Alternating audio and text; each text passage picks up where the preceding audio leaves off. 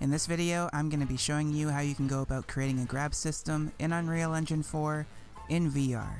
This is not a built from scratch video showing you how to create a specific system. Rather, I will be breaking down all of the logic you need to make sure that you walk away from this video knowing everything you need to build and expand your very own grab system.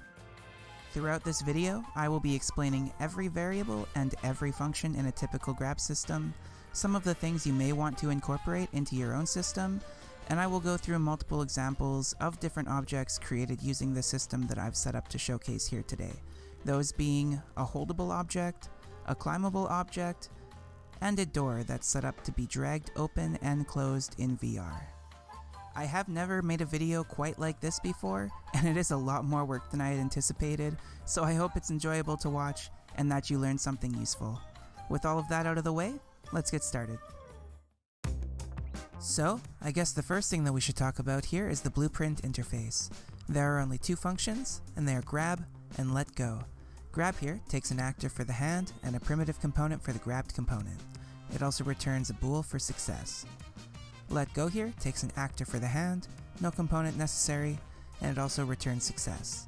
This is very helpful because, as you'll see in a moment, all of the grabbables are set up in a parent-child hierarchy, and this allows for some easy integration for new object types. For now, let's take a look at the grabbable actor. This is the parent of all actors that can be grabbed. As you can see, there is nothing in this actor's event graph, and that's because everything it does is simply setup and place holding. Here, you can see all the variables stored in this actor. These are all the variables we'll need for every grabbable actor. Rather than duplicate objects or repeat logic, we'll store all of that right here, and then we can simply derive from it for all the higher level classes. I'll go more into each one as we dive into the graph. The main reason for this is to have the base setup for the grab and let go functions that come with the blueprint interface. This will store the hand actor to the local variable and check to see if the object already has a primary hand set. This will just confirm to see if the object is already being held. You can also see here that after completing its task, it'll return a local bool for its success state. This will return false unless set true.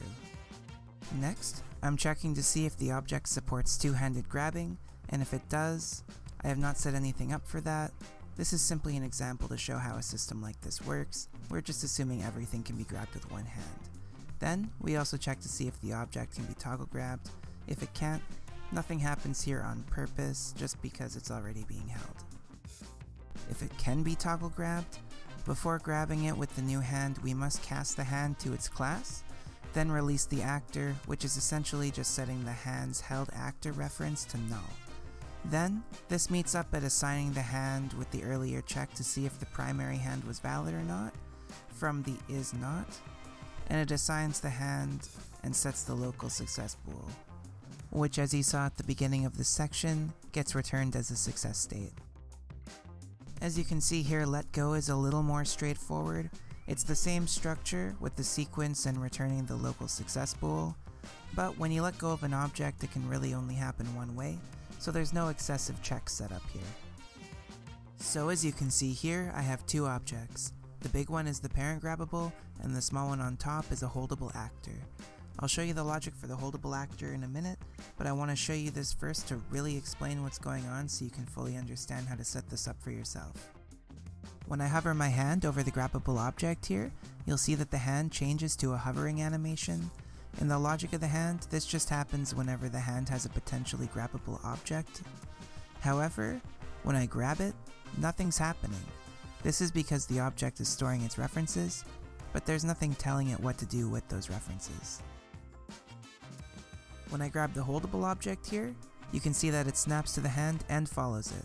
This particular one has toggle grab enabled, so it can actually snap from hand to hand. This is done using a physics constraint, so when you let go, it actually does also apply some degree of physics to the object. As well, I have a sphere trace and grab trace set up, so objects can be picked up from a distance, and this is toggleable in the parent class. Looking at the holdable object's grab function here, after setting the use hand, which is really the only part we do repeat, we then call the parent function to set up the hand references for the object. This also allows us to skip the holding logic entirely if the parent grab function returns not successful. Like I said, this is done using a physics constraint, so I did set up a function to set up the constraints when grabbing. It needs the use hand, and it also needs to cast it to the class. Then, before the constraint can be set up, it needs to set the object's location and rotation based on the cube, which is just a helper mesh in the hand for the grab point. It also adds a rotation offset, which is another setting in the parent class. This allows for having objects that might have weird pivots being set up more easily, especially for testing purposes. After that, it sets the constrained components of the physics constraint and tells the parent capsule to ignore itself when moving. This could be done on the character, but I chose to do it here as it keeps the logic together. My project is going to be single player, but as you can see here, I'm using the player index of the motion controller to get the player character. This would be one way of detecting a player for a multiplayer setup. Finally, it disables the collisions between the capsule and the static mesh of the holdable object to make sure that when you move the object into your own capsule, it doesn't stop or do anything like that. The way I'm doing it here is done with a plugin I purchased, which is very helpful for doing physics detection in Unreal Engine. However, if you don't have the $10 to put out for it, it still is really easy to do, just by having the static mesh ignore the pawn's physics channel. The downside to this, however, is it does mean it ignores every pawn, even enemies and stuff like that, so it could be a little weird for weapons.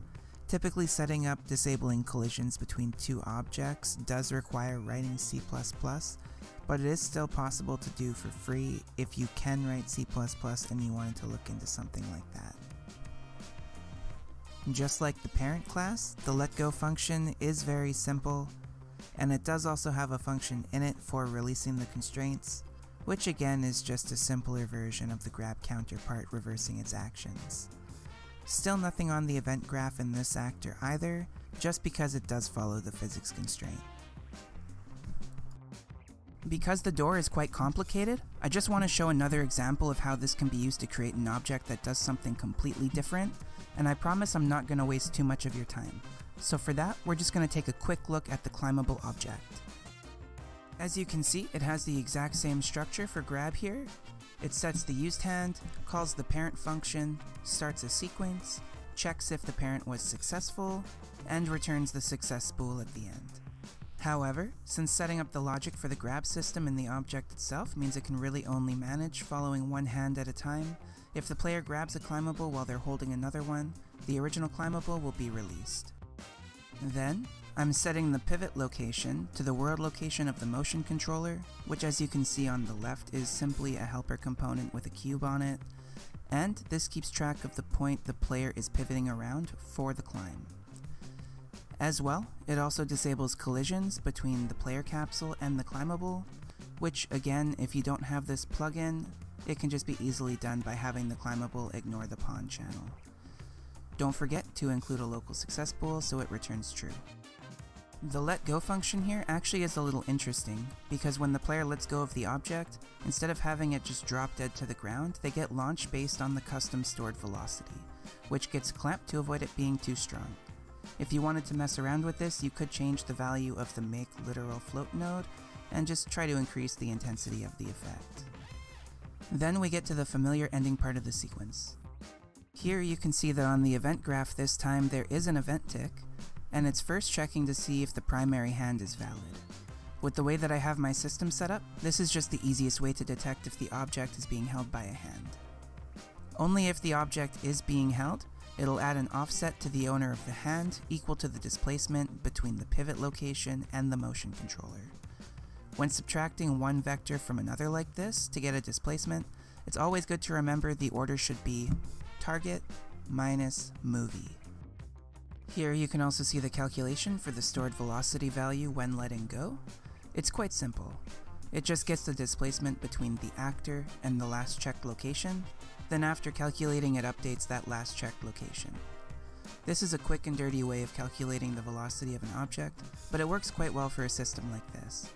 Previously I said it should always be structured target minus movie, yet here you can see the player's actually on top. This is just the way that I was able to get it to work. Sometimes when dealing with vector math, you do just have to try and try again. So, as you can see when I grab one of these climbable objects, it puts the pivot location where the hand is. This can be hidden, but it's currently turned on just for visualization. Now, when I move the hand around, it's offsetting the player rather than the hand itself. As I grab each new object, it is releasing the old one. However, the hand stays closed just because the animation is set up to be based on if the grip is held down. This is intentional. As well, you can see the object start to jitter. This is because it's only set to ignore the collision of the player's capsule while it's being held. In hindsight, if you're setting something like this up, you'll probably want to make it so that it ignores the player's capsule on begin play, which is easy enough to set up for a single player game. However, in a multiplayer game, just to remind you, you are going to want to load the player in using a custom player start object, which can save a reference to the player's hands, which, as you may recall, just has that player index value stored on it. Speaking of index, this index finger has a sphere on it. There is just one more thing I want to show off before moving on to the doors, and this is just a simple object not related to the grab system itself that's going to showcase the main mathematical problem when dealing with things in VR.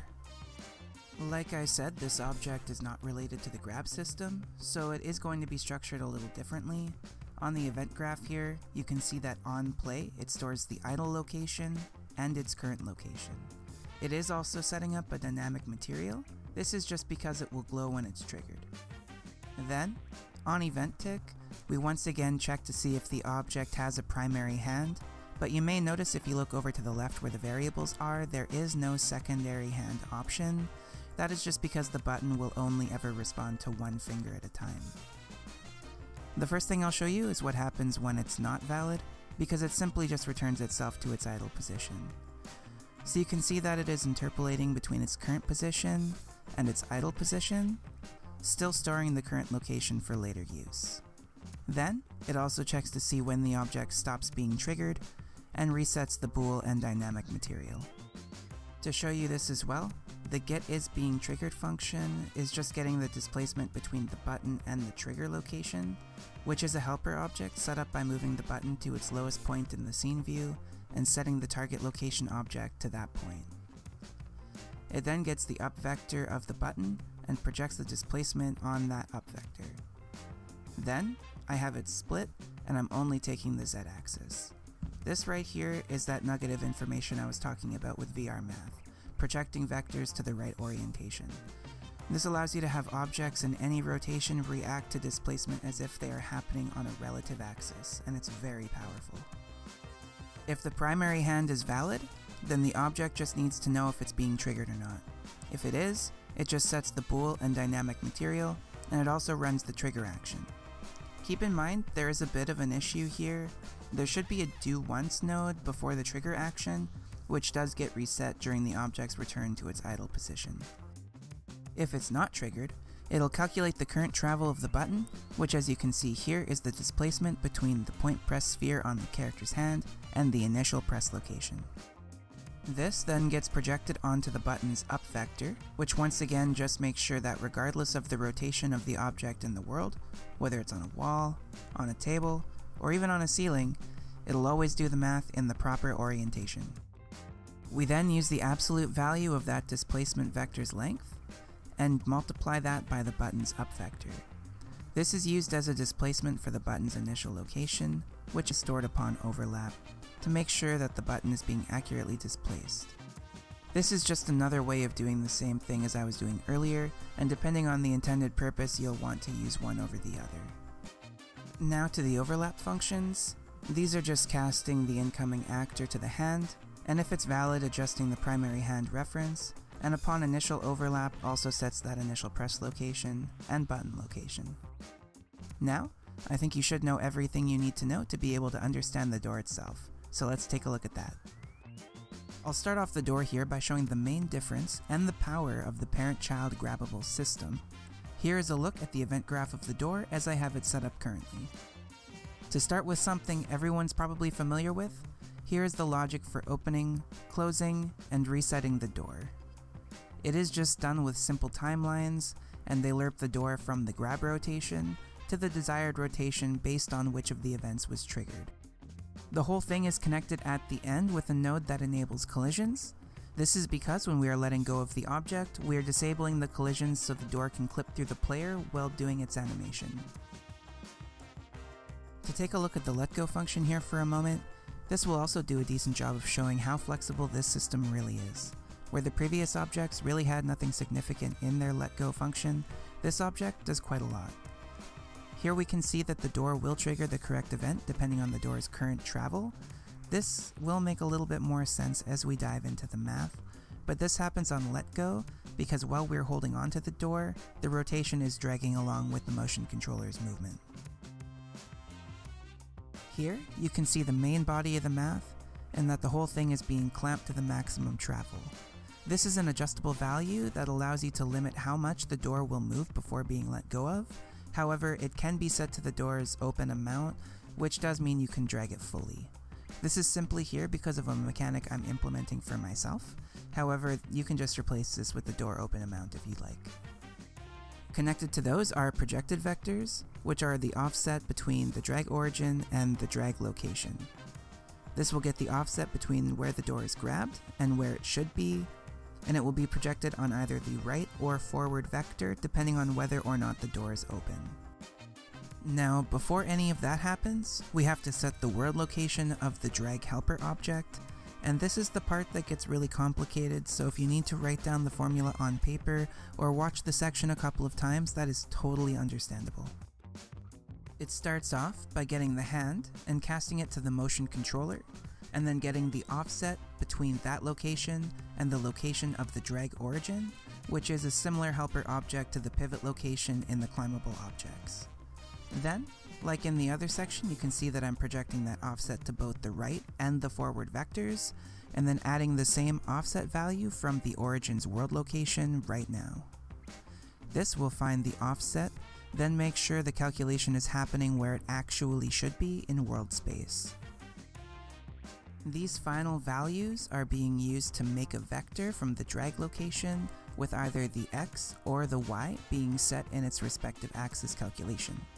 Then, you can see that it's being fed into a select vector, checking to see if the door is open or not.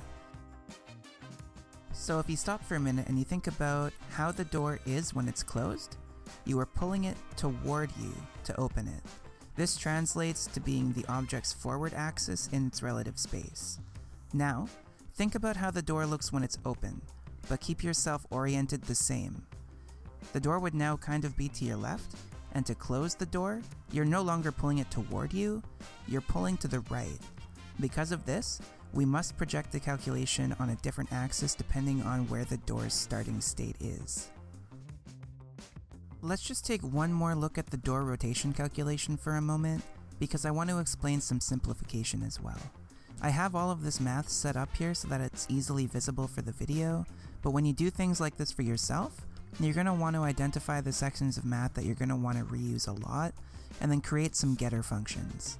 Here, I'm going to create a function that will return the projected vectors for the drag origin and the drag location on both axes. And the easiest way to do this is just to drag off to the return node, copy in the logic you want to be able to easily reuse, keeping in mind to avoid any parts that might be specific to that case, and then connect the pins to the return node. And then if you need to, you can just go through and change the names, but in this case, return value x and return value y work out pretty nice. Now, we can just take this function over there and connect the pins where they need to go. Just make sure that you remember to set it to pure. Now, let's just take a quick look at the grab function. There is actually not much going on here. It's just about the same as all the others, except for the fact that we are using the grabbed component to make sure that the door is being grabbed by the handle. If the door mesh you're using has a connected handle and it's all one mesh, this can still be done by stretching a cube across both the handles and then having it set to hidden in-game. It also checks to make sure that the door is not in use, and this is just to make sure that the door's animation cannot be interrupted. It also does pass the grabbed component back to the parent, which isn't being used currently, but it's always better to be safe. As well, it has the same structure with the sequence ending in the success bool. The main part of the grab here, just to make sure I don't leave anything out, is simply setting the helper object's world locations and having the capsule ignore the door while moving. The door will already clip through the player as it's being dragged. However, if the player starts to walk around inside the door, it will cause some issues with the player's movement component calculations, so this must be set to ignored in this case. Finally, it also sets the door's grab rotation you saw earlier, and sets the door to being used, so it cannot be grabbed again until it's let go of, and its animation has finished playing. Also remember to set that success bool. And I have already shown most of the let go function here in passing, but just to explain it fully, you can see that the sequence here is still happening before the branch, even though there is a good bit of logic happening here without the branch's influence.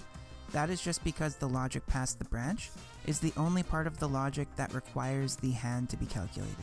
Everything else has already been cached when the object was grabbed, and it can only be let go of if it was grabbed initially. This way, the success state is still dependent on whether or not the object is being let go of by a hand, yet the door will still be able to finish resetting its variables and itself if needed. Thank you so much for watching my video. I really hope it was entertaining and that you were able to understand all of the ins and outs of making a grabbing system in VR. I didn't discuss the hands themselves in this video, but that is a topic I will be discussing in another video I have planned coming in the near future. Though for the meantime, if it helps, the hands provided with the VR template do contain just about all the logic needed for this system, and the trace grab is just done using multiple line traces to make sure that any object within a radius gets detected for the hand. It's also directed using the skeletal mesh's forward axis, then the endpoint is translated using projected vectors to somewhat bring it down and inward, so the angle is more related to the palm of the hand going forward.